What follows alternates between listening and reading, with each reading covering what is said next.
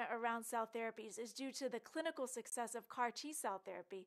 The utility of this type of medicine, using cells as the therapy itself, goes well beyond cancer treatment. As an example, let's think about damaged cartilage. This is a common occurrence in our weight-bearing joints, such as our knees. However, cartilage does not regenerate on its own in humans, especially when defects get above a certain size. And this can contribute to our mobility issues or our ability to maintain a healthy lifestyle, or also contribute to arthritis. But there is a cell therapy product that has been developed to meet that challenge. That type of cell therapy product is called autologous chondrocyte implantation, and specifically we'll talk about matrix-induced autologous chondrocyte implantation, or MACI. This is a cell therapy used to repair some of those cartilage defects. Many of the same manufacturing steps that we discussed earlier are also used in MACI.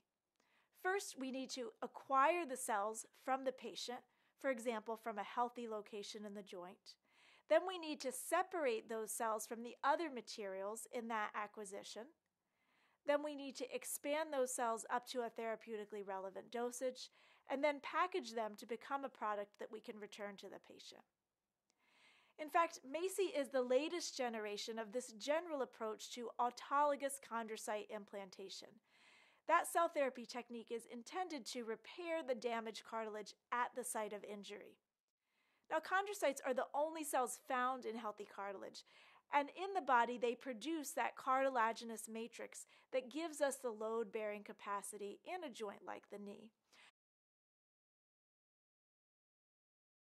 Mechanisms are insufficient, and so ACI provides another approach to help the body repair itself.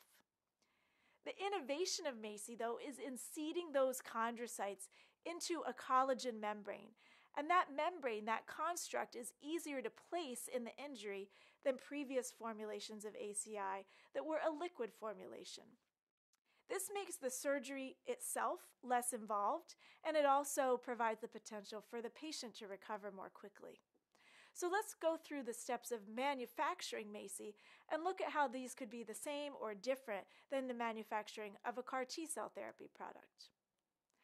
So similar to CAR T-cell therapy manufacturing, the first step in manufacturing conceptually begins at the clinic. We need to acquire the necessary cells for the final product. In this case, healthy chondrocytes can be removed from an undamaged portion of our joints, such as the non-load-bearing portion of the knee. And again, similar to CAR T, the cells that we're looking to grow and manufacture must then be selected and separated from the other biological material. And that material is either unwanted or just unnecessary for the manufacturing process. In this case, the tissue biopsy is subjected to enzymatic degradation. So enzymes naturally degrade the collagen that is in the cartilage and leave behind the healthy chondrocytes. Next, we need to grow more of those chondrocytes to reach a therapeutically relevant dosage. And here, this is done by what's called serial passaging. So you have one flask of chondrocytes that grows and expands and fills that flask that is then separated into two. Those two are separated.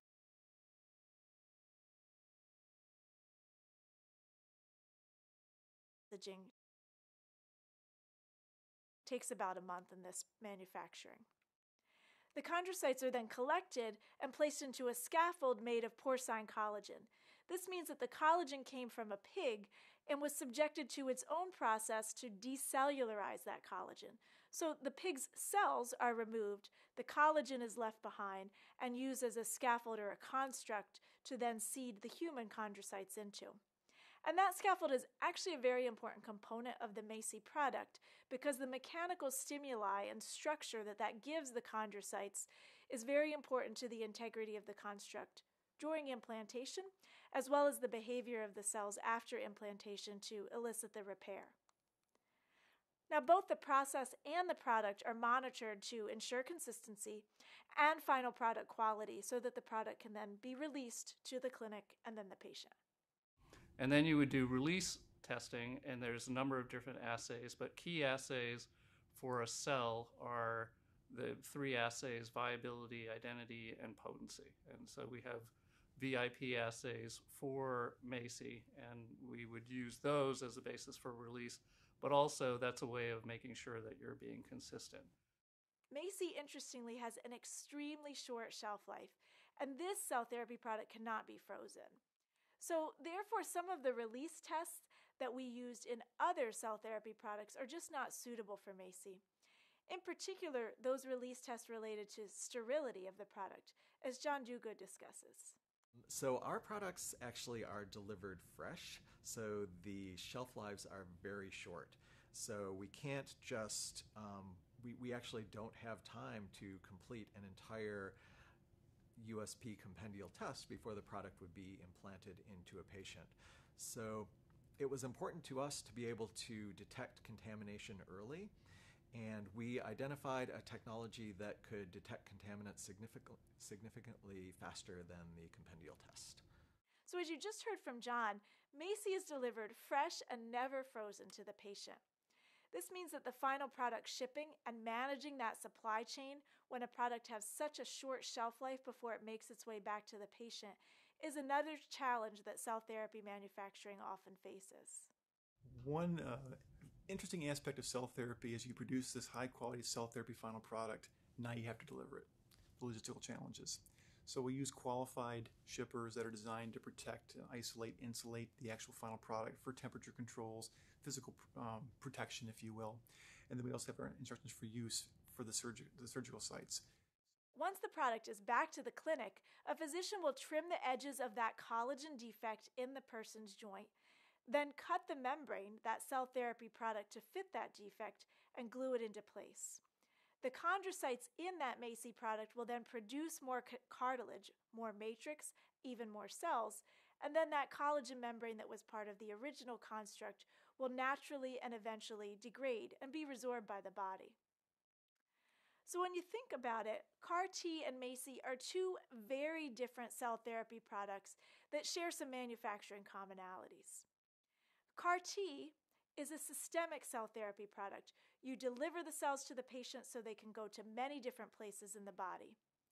CAR-T is a genetically engineered cell therapy product, so we have to bring new genetic material into the manufacturing process to impart the cell functions that we need to have for the therapy. And CAR-T is treatment for a disease, in particular cancer. MACI, on the other hand, is a locally delivered cell therapy product. In this case, we want the cells to stay where they're implanted, the joint, the knee. But the chondrocytes that are used to produce that cell therapy product require no genetic engineering.